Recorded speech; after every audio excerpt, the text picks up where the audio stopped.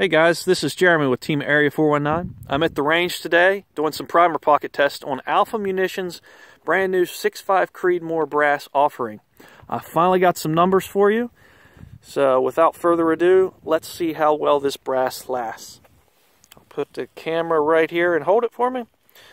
So what we were looking for, the load that I was using was averaging about 2798 feet per second, which is pretty much a mild load, medium. It's not quite hot, but with a 142 grain bullet, 2,800 feet per second, a lot of guys are trying to reach that number.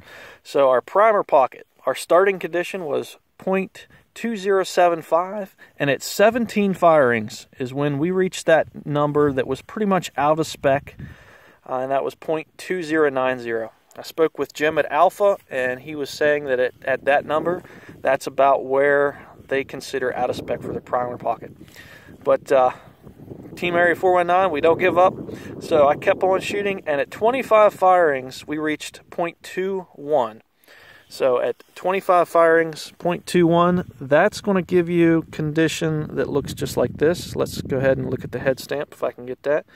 Alpha 6.5 Creedmoor brass. So at 25 firings, the primer pocket was at 0.21. And you could do this with the primer. Push it in by hand. That's pretty much failed as far as I'm concerned. But at 17 firings, you're out of spec. I wouldn't expect great things anywhere past at least 17 firings with a medium to hot load. If you go over pressure, I don't think you're going to get much more than maybe 10 or 12 firings on the brass if you're shooting over pressure. All right, guys. Hope this was informative. Check us out on Facebook. Give us a like. Check out Alpha Brass, their 6.5 Creedmoor offering. All right, thanks a lot.